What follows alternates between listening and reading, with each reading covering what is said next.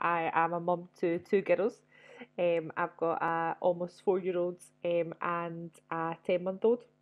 And I am on maternity leave at the moment, which I'm enjoying. But I'm currently a nurse out with that. So, Butterfly Baby Clinic obviously was quite exciting because I'm a professional head because I do work with mums, and also as a mum.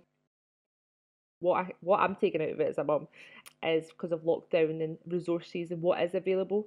And I think quite a lot of things have stopped and there wasn't a lot of resources, especially not free resources anyway.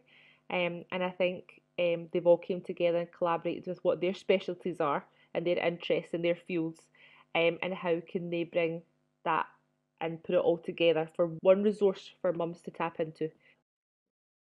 I did have a baby in lockdown, but I'm thankful it wasn't the first lockdown. And I feel sorry for mums, especially if it's their first time. Like that's so isolating and really a lonely experience. And I think um, having a second child, you know what you're going to expect to go into hospital and what that can be like. And I mentally prepared myself that I would be by myself and my husband couldn't come in. So um, you're kind of more prepared for that. But actually, it's still a horrible place to be. And then you realise you've got that mum guilt of, oh my goodness, my child's like 6 months. She's never been to baby class. She's never been to swim. You know, you think what your first child had was it swimming lessons or was it all this interaction. You think, oh my goodness, we've done none of that. So there's definitely positives of having a slower life and that one-to-one experience you had as a family unit when my second daughter was born, and that was lovely. But it's more there's so much for you as well you take out of these baby groups. You know, that social interaction with other adults, with mums, just even for your mental health, getting up and dressed and out the house is quite a big thing, you know. And then the next thing you find yourself kind of stuck in with two children all the time and you're thinking there's nothing on. Thankfully, restrictions had eased so you can still go to the park, you can still go out, and technology has changed so you can tap into things online, which is amazing. But um, at the same time, it's just different, isn't it?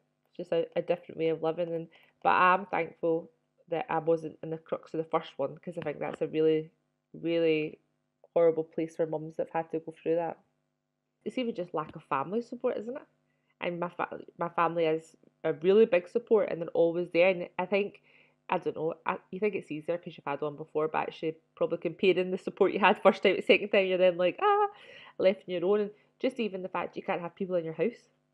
Do you know what I mean? And it's like you've just given birth, and actually, yeah, you've not got the pressure of having your house tidy and having but people come that are unwelcome and then they overstay, and you're like, ah. So there was quite a nice little lull of actually, there's no pressure. Um, but then it's just that adult chat. I think that's the biggest thing, you know, and you give so much to your children.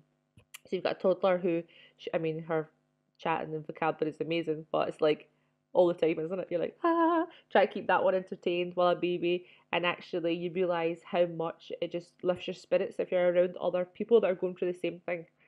And I think that's where like things like this and their social media pages or um, WhatsApp group, just knowing that in 2 in the morning there's other people going through the same thing and it's not just you.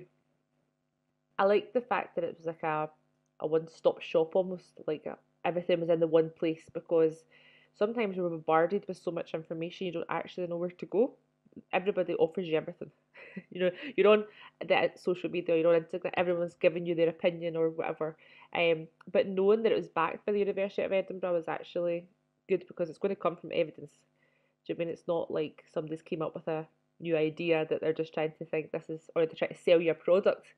Um, their resources and their ideas are free or cheap. Do you know what I mean? It's not telling you that you have to have the latest modcon or you have to have, um, all these things at your fingertip, but actually utilising what you have in the house and how you can make that engaging and a really nice experience for you and your baby. I know I keep going back to like Instagram, but see when you're in lockdown, like that becomes your reality, isn't it? You think that's like your friends, and you're following celebrities, and you're thinking you think that you're not achieving because you're not given what they're given.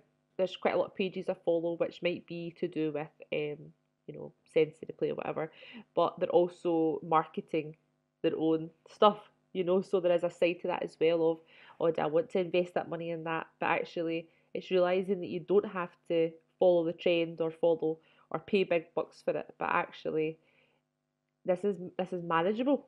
So what they were all coming up with, whether it was baby massage, I did pay for baby massage classes for my first daughter, but I didn't have the opportunity the second time around because there's no classes.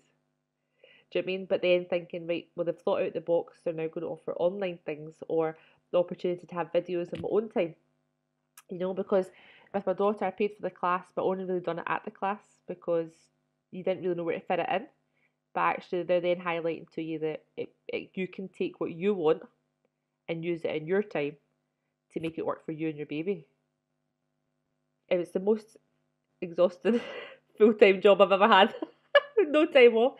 But I love it as well because it's so rewarding. And I just love seeing each milestone and each thing they can do. And I think second time around, there's a bit of sadness to do with that as well. Like you want to hold on to it, you're like, it's amazing. She can now clap, but I want to cry because she can clap, or she can now do that. Every milestone's like a huge achievement. But you're like, oh, you want to cling on to those baby years, but also it's amazing. Like in that first year, how they go from this baby that can't, they're literally sleeping and eating and doing nothing, and then to see how much they can grow, but how much you get back from that as well. Mums probably have that sense of empowerment and community when you all start talking and you're like, oh, actually, we're all in this together.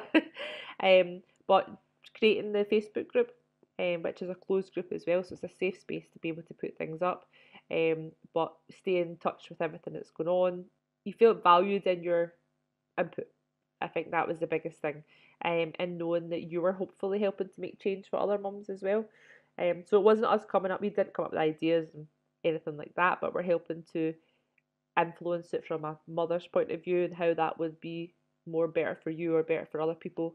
And so it definitely brought us together, and think that you're also hopefully doing something good for others. So many people through lockdown and probably even pre-lockdown, if they're not around the right circle and around right people, that could be the most loneliest journey they've ever been on. But realising there's other people out there and just little things to help you. Because see, when you're sleep deprived, to think of like a task to do. Do you know what I mean? Like, what do I play? What can I play with my daughter, or what can I introduce to make it? Do you know what I mean? So like, sometimes you just need somebody to spark that imagination in you, and then you're like, okay, that's all I need. I'm going to go now, and I'm going to get this, and we can do it together. If we're busy working full time and you're engaging your brain in that capacity, like as a professional, your identity is almost that, you know. So you get up every day and you've got that, and then all of a sudden that's stripped away from you. And sometimes I think that's what mums kind of struggle with, because you're like, well, we're trying to find your new role, and I think not doing that alone really helps.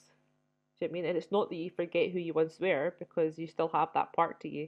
But now my most important thing is being a mum, and even though you have hard days, the benefits definitely outweigh that. But not to do it in isolation is so much better, because if you know you've got that people you can text, people you can count on, people you can just say, oh, that was rough, and they say, I get you. Like just to know that at 4 in the morning you're not the only one that's up, because it feels like the whole world's sleeping. But I think that sense of community is really important.